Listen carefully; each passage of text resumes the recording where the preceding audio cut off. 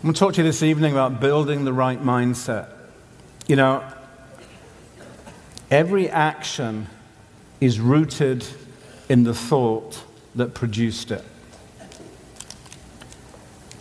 There is a reason why the Father wants us to take every thought captive to obedience.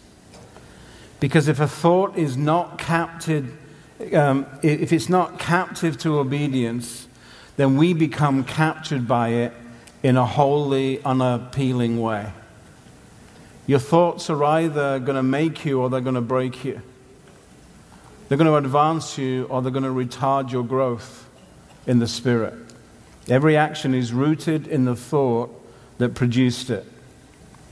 Wrong thinking, therefore, makes a way for negative behavior. James 1, 5-8. Let me read that to you. Okay, hold on to your horses. I'm going to read the Bible. James 1, verse 2. Consider it all joy, my brethren, when you encounter various trials. So that's a good thing, right? That means you should go, trial, yahoo, happy birthday to me. Woohoo, you should be calling your friend, I've got a trial today. And your friend's going to go, dude, I'm jealous. Knowing that the testing of your faith produces endurance. And let endurance have its perfect result so that you may be perfect and complete, lacking in nothing. The whole point of a trial is to give you something. Not to take anything away from you. It is to advance you. It is to add something to you. That's why you should be joyful. Because God allows in His wisdom what He could easily prevent by His power. So He adds a trial to you because it's His way of bringing you into a fresh place and a fresh anointing. So when we're partnering with God, we always have to partner through laughter. We partner with God in joy. That means we partner through laughter. We partner through smiling, through grinning, because there are no Eeyores in heaven.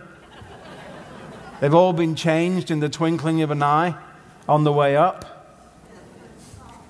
If any of you lacks wisdom, let him ask of God, who gives to all generously and without reproach, and it will be given to him.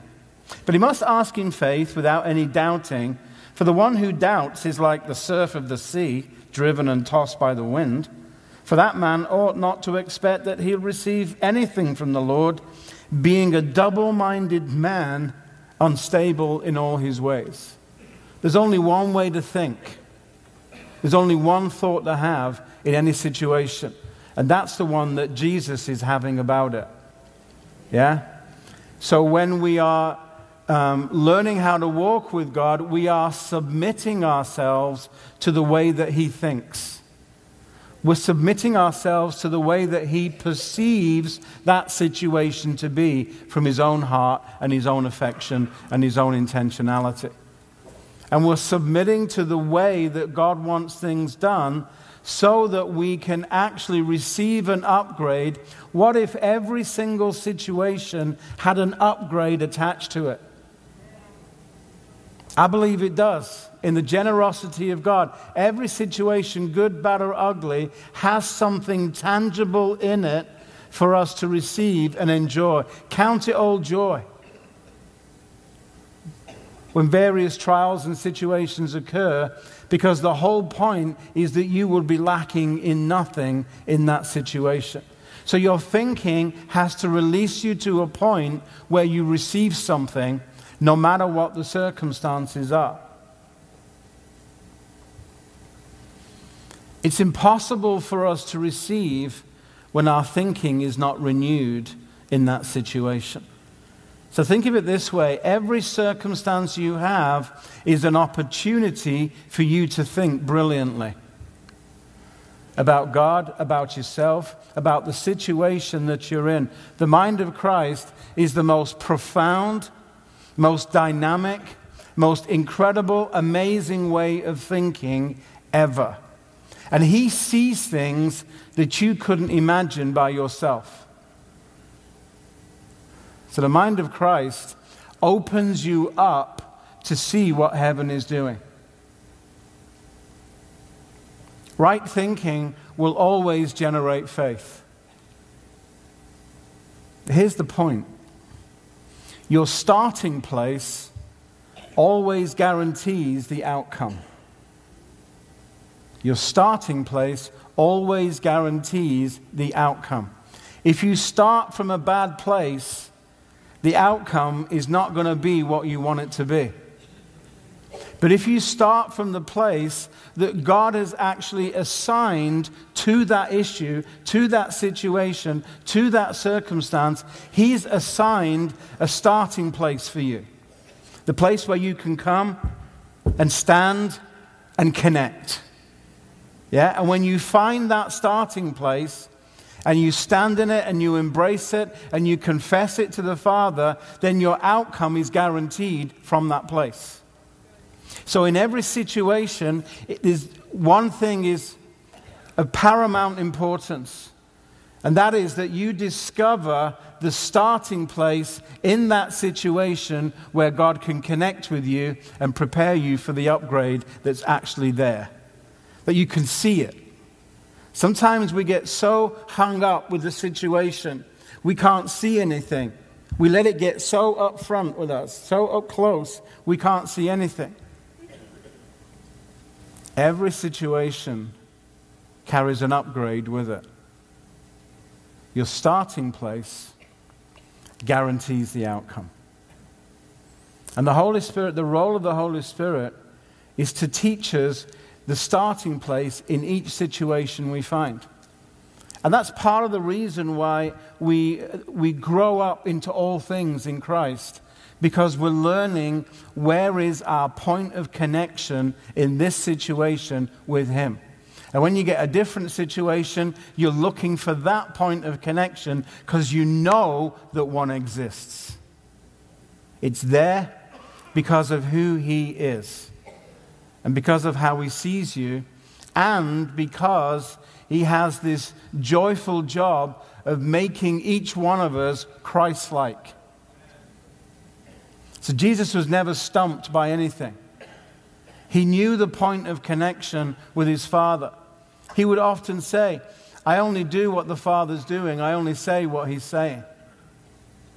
So in every situation you face, your point of connection is the Father is saying something here and He wants to do something here, and I need to find that starting place, and the Holy Spirit is going to show me, because my starting place guarantees the outcome in the circumstance that I'm facing. Therefore, every situation we're in has a real critical point of excitement. It's a Yahoo moment. If you go through a day without having a situation, you're going to get withdrawal symptoms. Scripture says, of Him are you in Christ Jesus. That's your starting place. Father, I'm in Christ. So everything that should come into this situation comes to the Jesus in me. Yeah? Heaven is attracted to Jesus. Why do you think God put you in Christ in the first place? Why do you think He put you in Christ and put Christ in you? Because all of the kingdom, all of heaven is attracted to the Jesus in you. That should make life extremely interesting. Yeah? I wonder, Lord, what is being attracted to Christ in me right now? We need to break the cycle of fear and anxiety and worry and doubt and unbelief, because a double-minded man is unstable. I'm not sure what a double-minded woman is. Maybe it's only the men who are double-minded.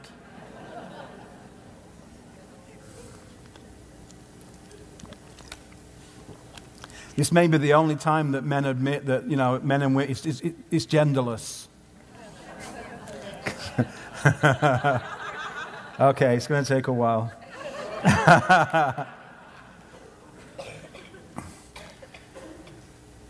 Everything comes to the Jesus in you.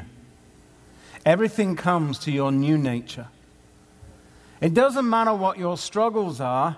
The Father is pretty clear in himself about how he sees you.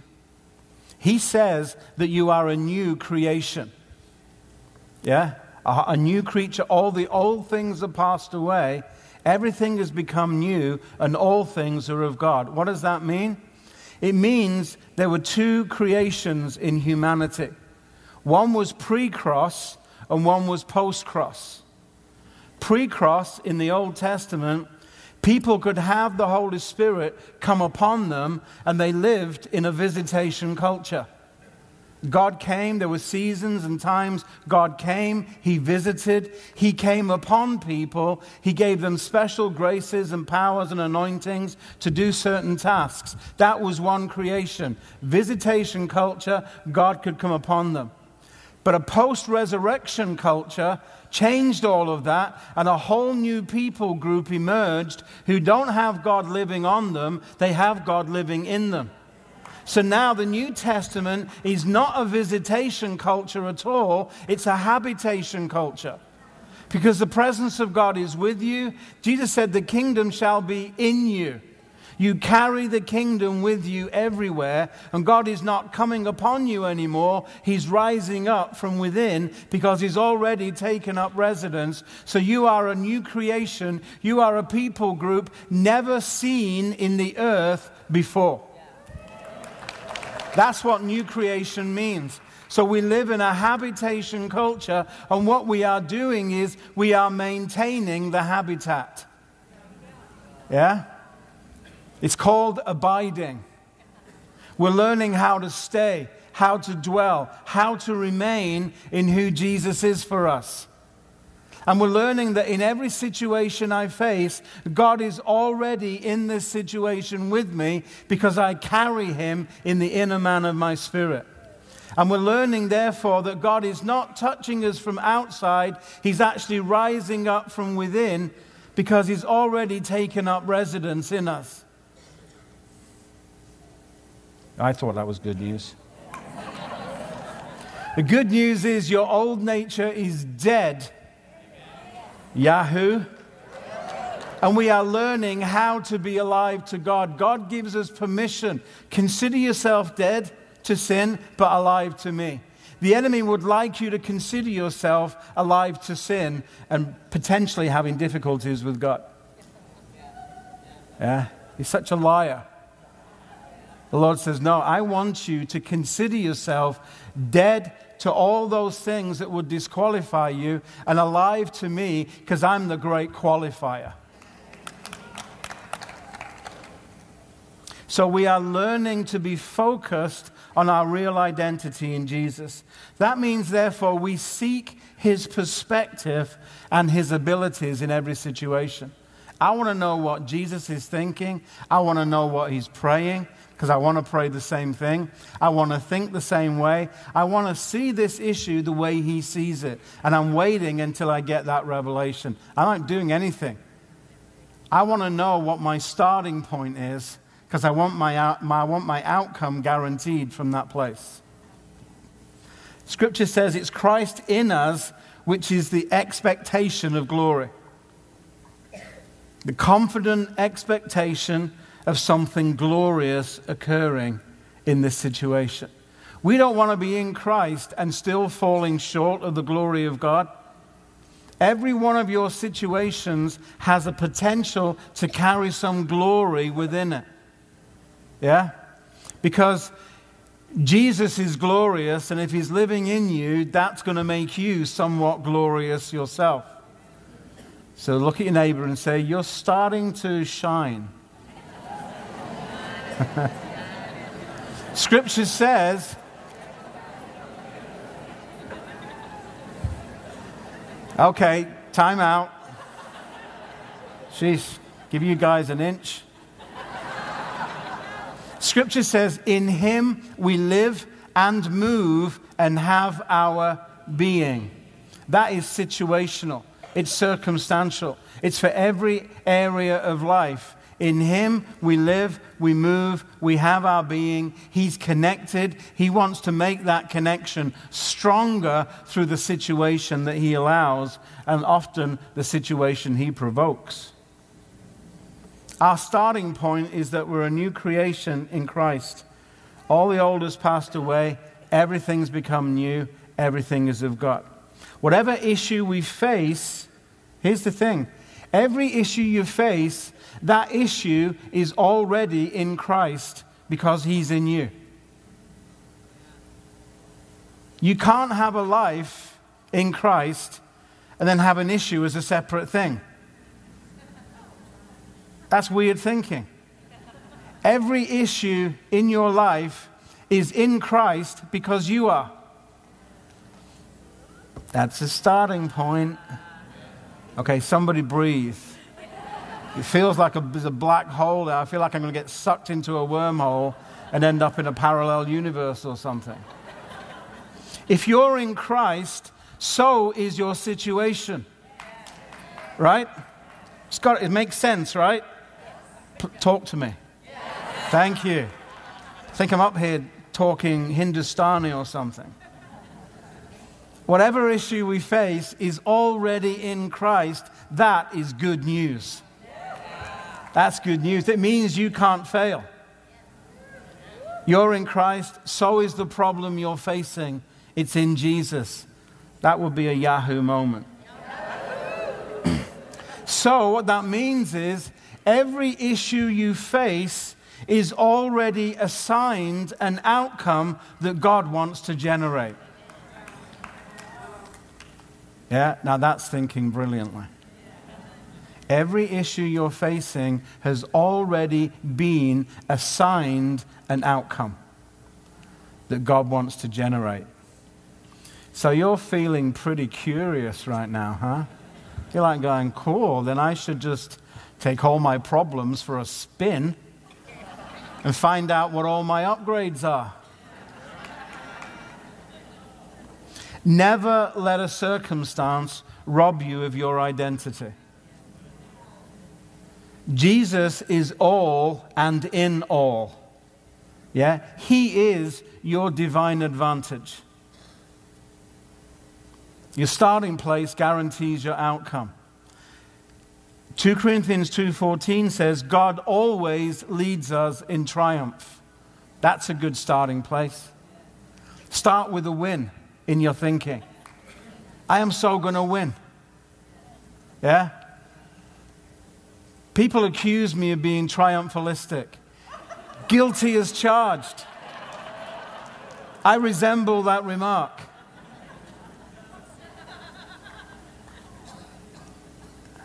Why would you want to live any other way? Why would you want to make allowances for being defeated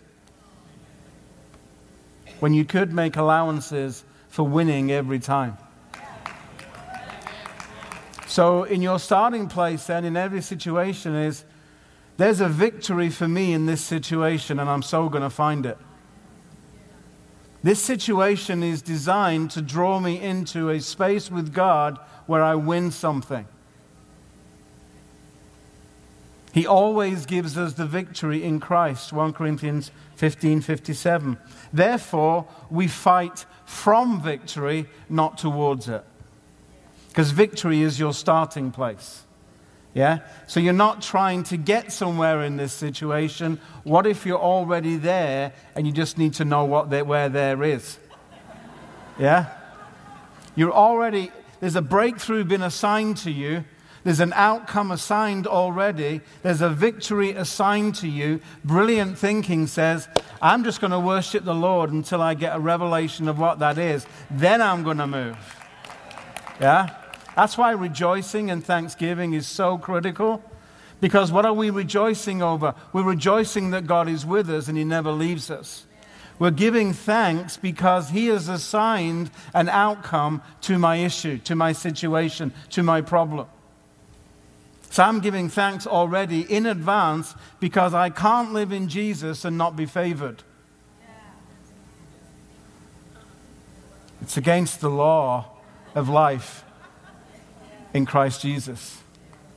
The law of the Spirit of life in Christ Jesus says, you're in him, you're subject to all that he is vulnerable to in heaven. And he's vulnerable to a lot on your behalf.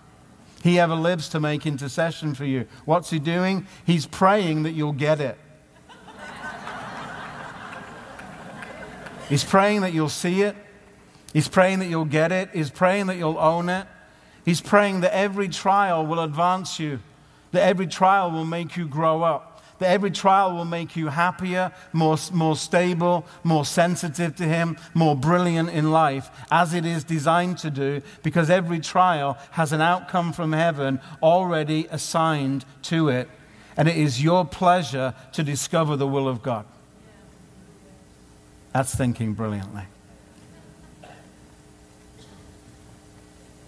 In Christ, we never start with a deficit. We begin with the outcome that he sees over us. I can do all things in Christ who empowers me. Philippians 4:13. I can do all things in Christ. I can do this. That's the attitude of the Holy Spirit. He can do everything.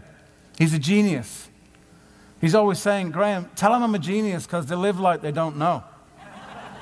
He's the one who comes along and he says, I can do that. You want some help with that? I'm really good at that. I know exactly how to do that. You want me to talk to you about that? I'll talk to you about that. You want a bit of advice? I got some great advice. I know exactly what to do in that situation. And to him, everything is doable. Everything is doable. I can do that. I'm really good at that. That's my specialty. And you discover that everything is his specialty. Because he's a genius, and he doesn't mind letting you know. Yeah, I'm a genius. That's why I got this job. Because I'm a genius. I love problems. I eat problems. I love every issue because every issue is in Jesus, and I know exactly what he's praying, and I'm working in line with what he's praying. This good news is starting to look better, eh? Here's the thing. Because you're in Christ, it's the perfect starting place because it banishes all negative thinking, all low self-esteem, all weariness, and all passivity. So problems refresh you.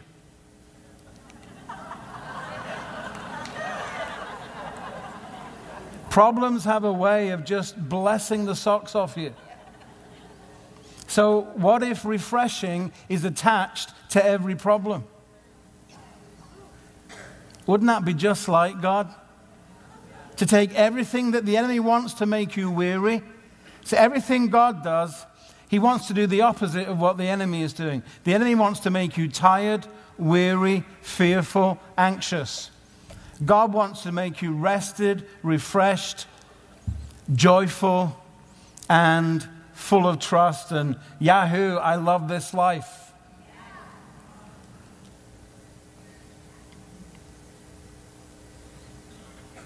So our focus on the beginning of something is really about being refreshed. Jesus said, out of your innermost being shall flow rivers. He's so generous, he's not content to give you one river. He wants to give you several. So what that means is when you've got rivers flowing out of you, you're either going to spend a long time in the bathroom or you're just going to learn to be extremely happy all the time and refreshed.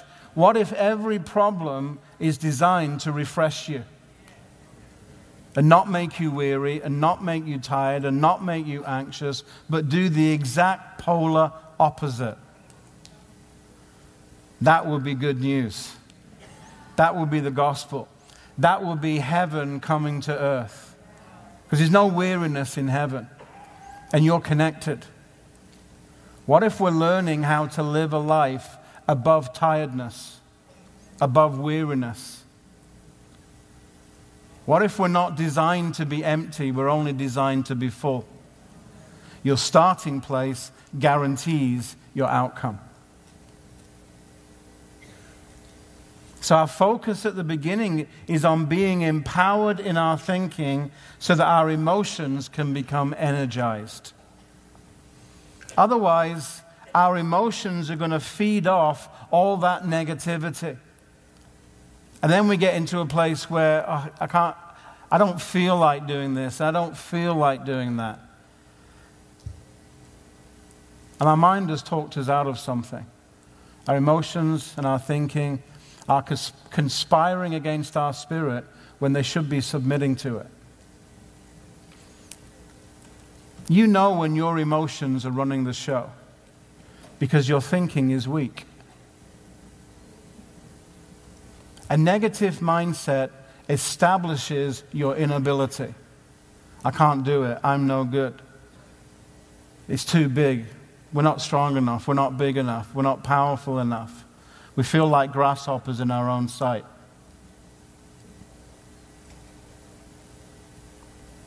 Or we say things like, oh, well, you know, it's not really me. I'm too scatty. I can't do that. That's not my strong point. Really, I'm totally disorganized. And what we're doing all the time is we're confessing to something that we're not rather than confessing to who we really are.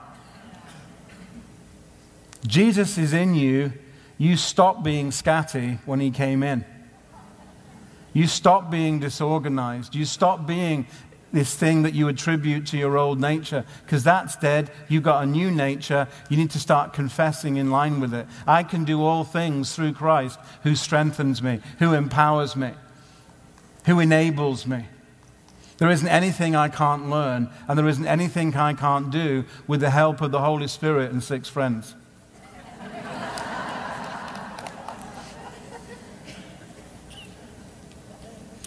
Don't reinforce the negative. There is a difference between that which is true and that which is the truth. In Christ, there's always a higher level of truth than the facts. Some things may be true, but the truth sets us free. You know, speaking the truth in love is not about telling people all their shortcomings in the nicest possible way. That's not speaking, and I'm saying this in love, brother. No, you're not, you lying little toad.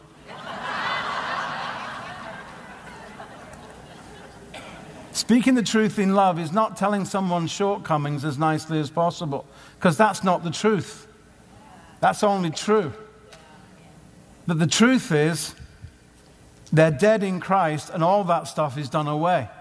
The truth is, this is who you are in Jesus. So when we're speaking the truth in love, we're not putting someone down nicely. We're elevating someone brilliantly. We're saying to people, you don't need to be doing that because this is who you are, and you speak the truth in love, and you empower them. You make them want to become that person. Dude, this is who you are. You're brilliant. You're this, you're this, you're this. This is who Jesus is for you. That's who Jesus is for you. You can do this because he's with you. And you're speaking the truth in love because the truth is a person and his name is Jesus. So you're speaking Jesus to people when you speak the truth in love. This is who Jesus is for you. This is why you're going to have an amazing, astonishing life. This is why God is going to lift you out of the ordinary into the extraordinary. Because no one can be ordinary in Jesus. It's not allowed. He's in you. One of his names is Wonderful. So what does that make you? It makes you at least potentially astonishing. The starting place is the love that God has for us and our conviction about his purpose for us in the situation that we're in.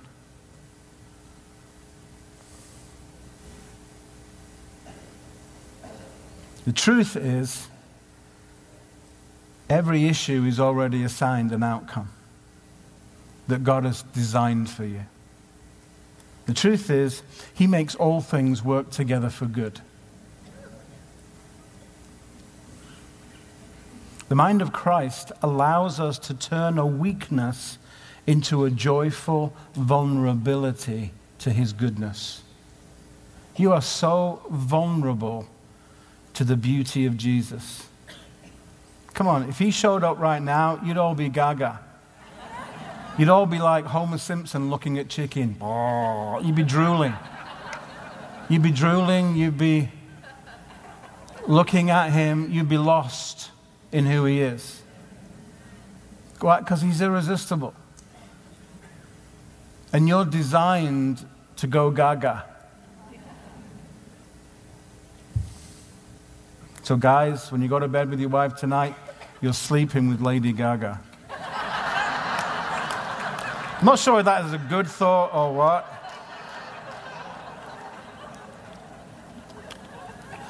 I don't know if that will make it onto the lexicon of brilliant thoughts, but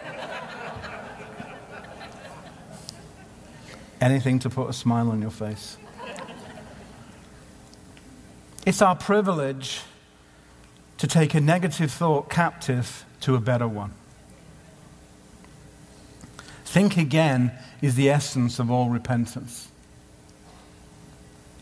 If all your thinking has brought you to a place you don't like, have another thought. It could just be the making of you. There's a better thought out there. Why don't you go for the better thought? Stop wallowing around. You know where that thought's going to take you. So could you please change it? Like your message, your angel is flashing up messages on your computer. Could you change that thought, please? You've had it for the last 9 months. You know it's killing you. Stop it. Every day we wake up with a mindset that works for us or against us. A negative mindset kills our creativity and it robs us of power. Romans 8:6 says, a mindset on the Spirit, life and peace. It produces a way forward and it allows us to enjoy the circumstances and the discovery that we're going to make. It allows a strength to emerge and be developed.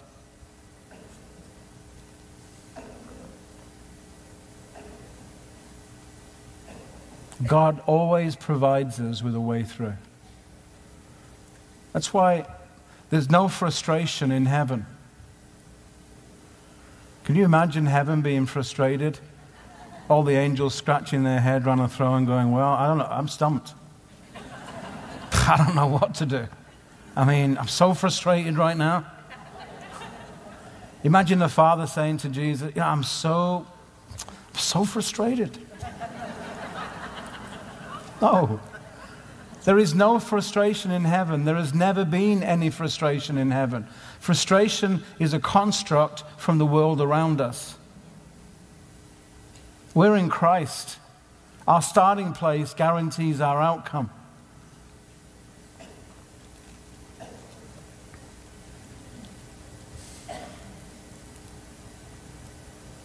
So what if all frustration has a heavenly counterpart?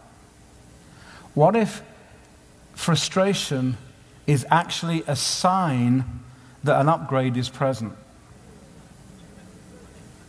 What if frustration is God stopping you walking down a road that he doesn't want you walking down? So you come up against this block. So then you have to turn yourself around and walk in a different direction. What if frustration is a ding, you're now safe to move around the kingdom? Yeah? What if it's a moment? What if it's a sign that the Lord is saying, no, that's not going to work. This will work, though. What if it's a sign that an upgrade is present and you need to stop worrying enough to look around and find it? If you're frustrated by anything, God is trying to get a message to you. Excuse me, is anybody at home? I see the lights are on, but hello, upgrade here.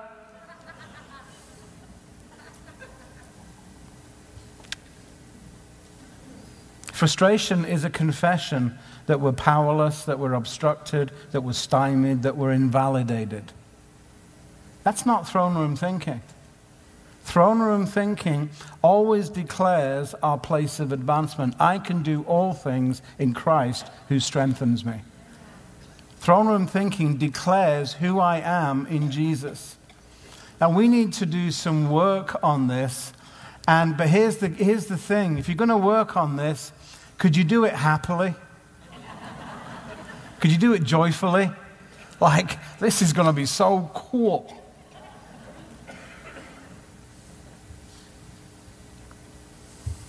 The Holy Spirit is challenging you to rethink your assumptions.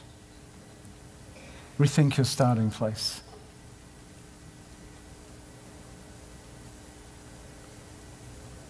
The power of the heavenly minded is that our hearts and our minds are always in sync with who God is for us.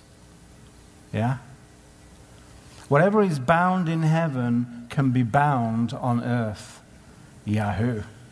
Whatever is loosed in heaven can be loosed on earth.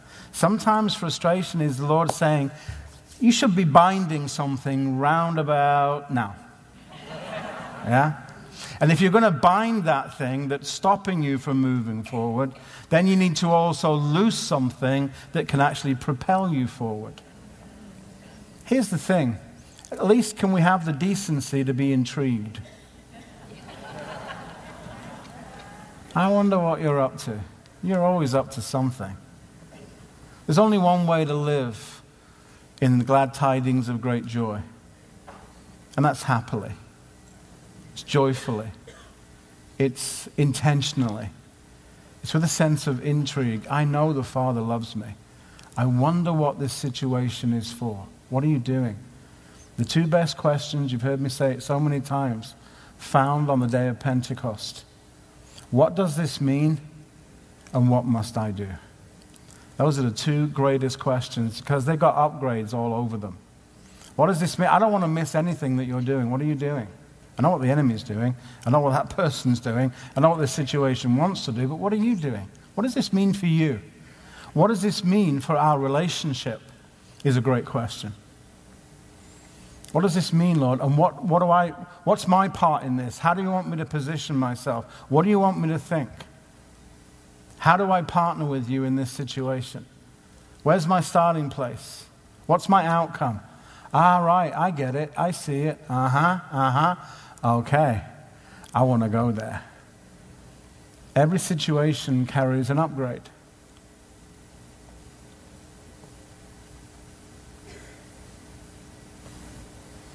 What if the kingdom equivalent of frustration is endorsement? That God wants to endorse something about you in Jesus. Here we are saying, I can't do this, it's not working, I'm so frustrated. And the Father's saying, no, let's change that thinking is, in this situation right now, I am endorsing something for you in the Spirit. I'm setting you up for something. I want you to know something about yourself. I want you to know something about who I am for you in this situation. Endorsement is our place of advancement.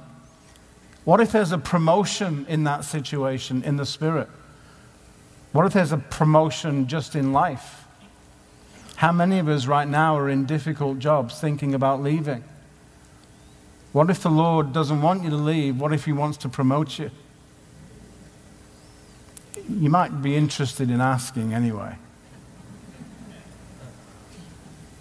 What if He wants to authorize something? In fact, what is the Lord authorizing in your life right now? What's He saying yes to? What's He giving you permission for? If everything is yes and amen in Christ, what is He authorizing? What has He sanctioned? What's the outcome? What has been assigned to your current situation?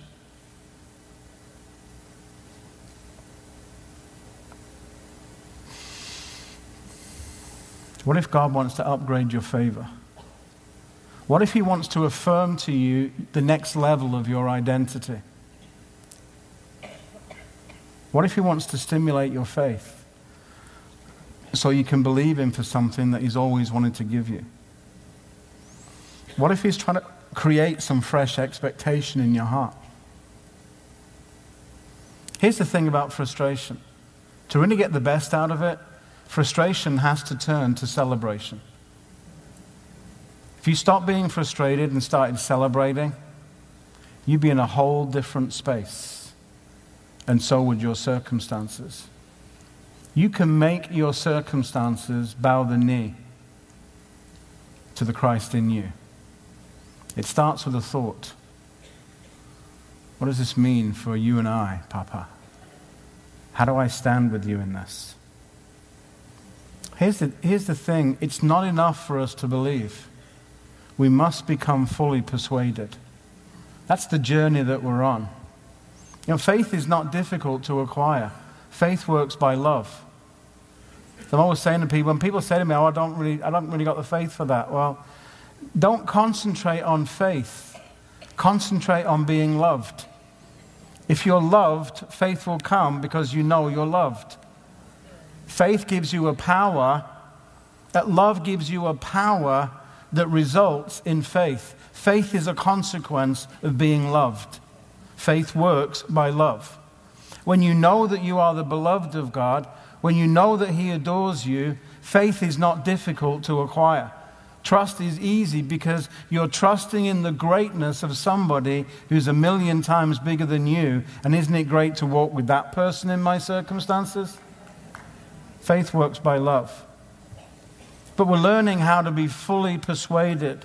That's what Paul wrote to Timothy in 2 Timothy 1:12. He said, I am absolutely convinced that God is able to keep that which I've committed to Him.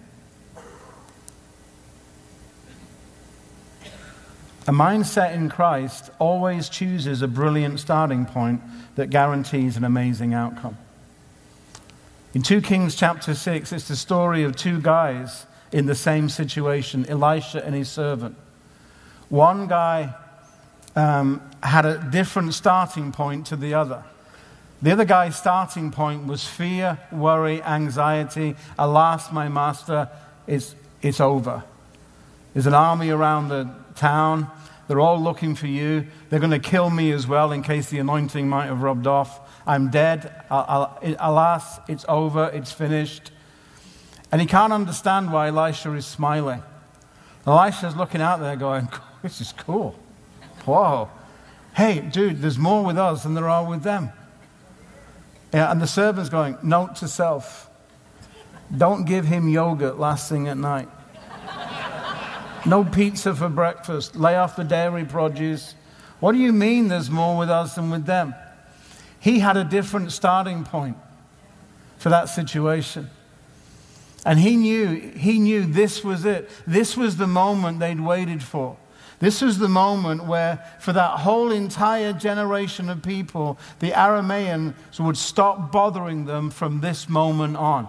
He saw it for what it was. This is my victory. This is the thing we've wanted to see for ages, and here it is right now. All the other guy can see is a crisis. All Elisha can see is, this is it. This is our victory. This is going to be so cool.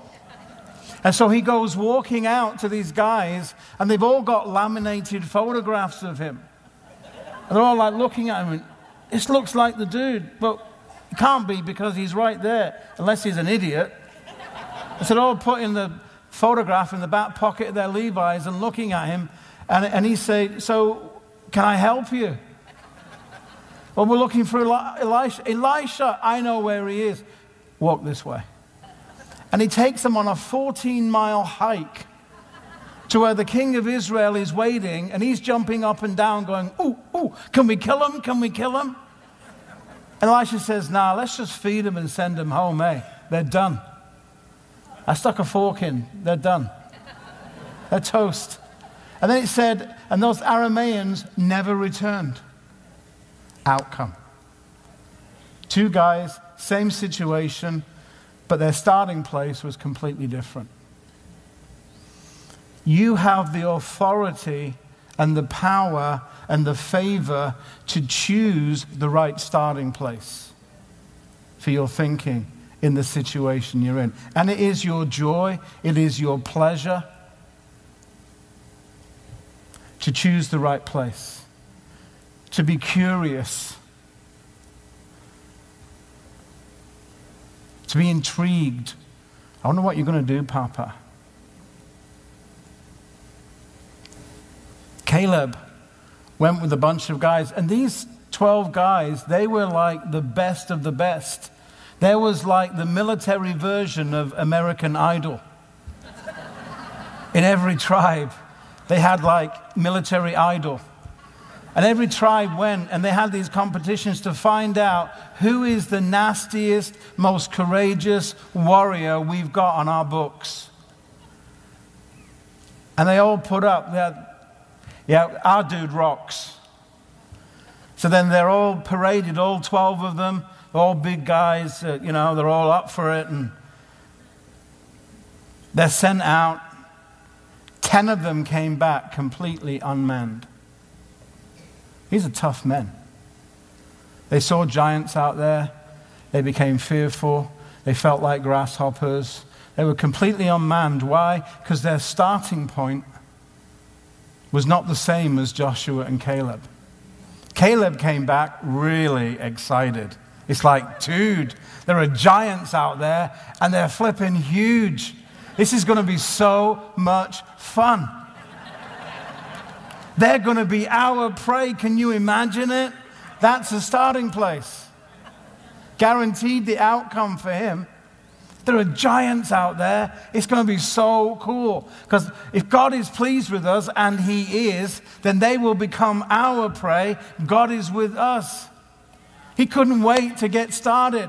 40 years later, in the battle, there's one last stronghold, which is actually Hebron. One last stronghold.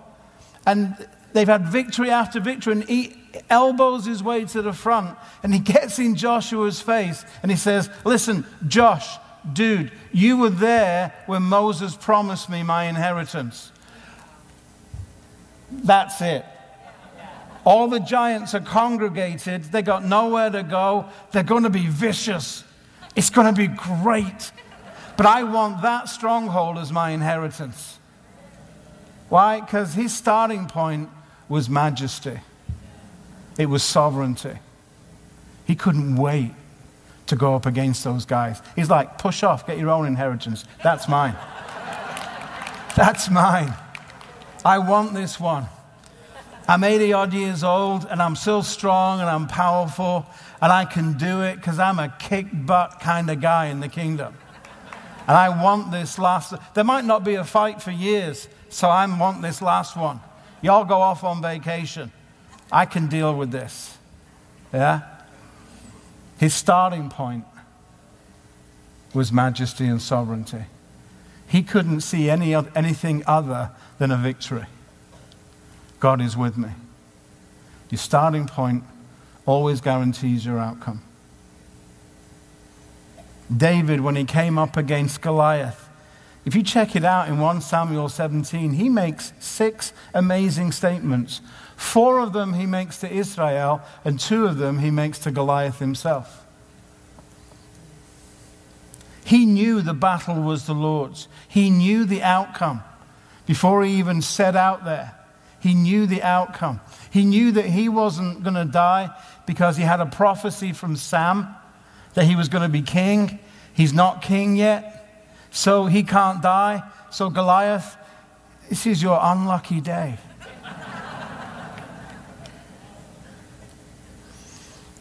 And God looked at his heart and says, he's a man after my own heart. Why? Because his starting place with God was God's starting place with him. He's a man after my own heart. He can read my heart in every situation he's in. That's what it means. He can read my heart. He can read my affection in every situation he faces. He can see me in it waving. He can read my heart in every problem. He has a good starting place. David said, I would have despaired unless I had believed to see the goodness of the Lord in the land of the living. He did not choose the negative. He chose the opposite. I'm going to believe there is the goodness of the Lord in this situation, and I'm going to see it. I choose to believe in the goodness of the Lord in the land of the living. When we work from victory, we can partner with God for the outcome. And the outcome is always more glorious than you imagine. The outcome for God is not just your situation being resolved, it's you growing in Christ. It's you taking on some substance. It's you taking on some majesty and some glory and some faith. It's you being advantaged. It's you receiving more favor. It's you growing in favor with God and man.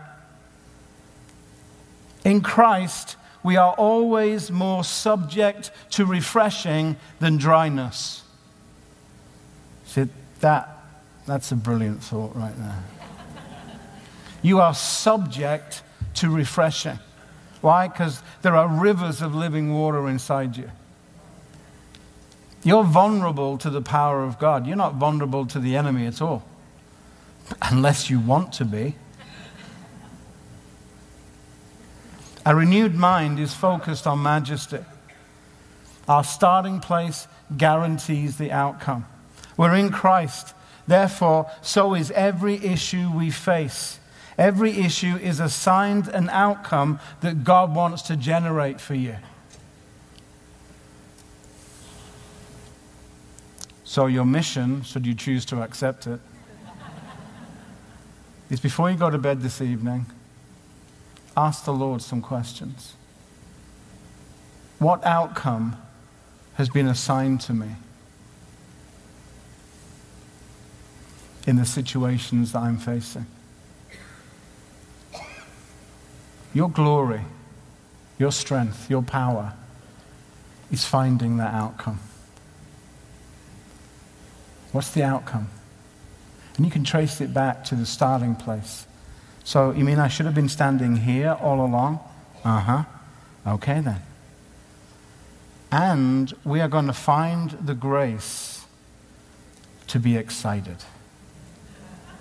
To count everything as a joyful thing. Why?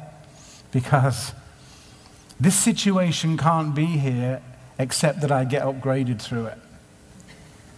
So, I want my upgrade. You know, there are unclaimed upgrades all over this room. It's because we're not finding our starting place in the situations that we're facing. Every situation you're in right now is in Christ with you. What has He assigned to you? What's He assigned? What is He doing? Let's be curious. Let's be intrigued. Let's ask the Lord. Let's be joyful. Let's be happy when a problem comes because it's sent to advantage us in some way. Let's choose our starting place. Choose the place where you're going to stand. It's the place that gives you, visual advantage. You start to see things that God is seeing. Let's pray. Father, thank you.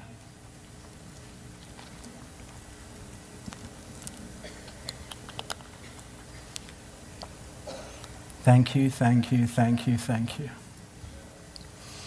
Thank you, this is the beginning of days for us. This is turnaround time. Thank you that we are entering days of unending brilliance. Thank you that we're rediscovering Christ within, the expectation of glory. Thank you that we are exploring every situation for signs of your presence, and they are there. Thank you that you always give us a future and a hope. Thank you that you are increasing our joy because you're always joyful. You're the happiest person I know. You have the sunniest disposition of anybody I've ever met. Thank you that you work everything together for good. Thank you that we can count it all joy because you're up to something in our life. And thank you for giving us the resident genius of heaven, the Holy Spirit, who is sent to disclose to us what is to come. He tells us the outcome. He tells us where to stand. He helps us in our thinking because He is amazing. And He's our helper. Thank you, thank you, thank you, thank you, thank you. So in Jesus' name, I proclaim over this house and all who come inside these walls, I proclaim that everybody who comes into this house will have their mind renewed in the Spirit. They will begin to think differently just by being here. That hope will rise up in our hearts. Joy will explode out of our spirit man. That we will begin to see the hand of the Lord. That hope will take hold of us. That we will come under the divine advantage, the favor of the Lord Jesus. But our thinking will be massively renewed in Jesus' name. And I proclaim to you that this weekend is the beginning of times.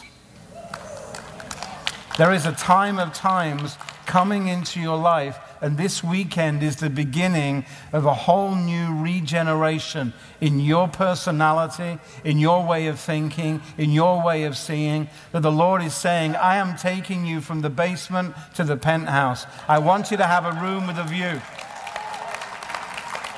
I want you to have a room with a view in the kingdom. I want you to see all that's on my heart for you.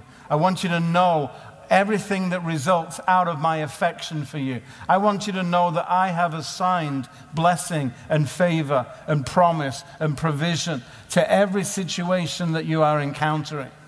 And I'm going to teach you how to think it, see it, move towards it, take hold of it, use it, become it, establish it, embrace it, and then give it away. So, Father, in Jesus' name, we just give you thanks because this is our upgrade and we're taking hold of it. We are taking hold of it. We're taking hold of it. We're taking hold of it. I want this way of thinking. I want it. I want it. I want it. I want it. I want it. I want it. I want it. I want this way of thinking. I want it. With everything in me, I want to think like Jesus thinks. I want to see the glory everywhere. I want to see the goodness of God. I want to be bathed in it. I want to be immersed in it. I want to drown in it and come back to life in it. I want it. I want to embrace it as a way of life. That from this moment on, I can't think any other way except the way that you think. So may it be so, Father, in Jesus' name. Amen. Amen.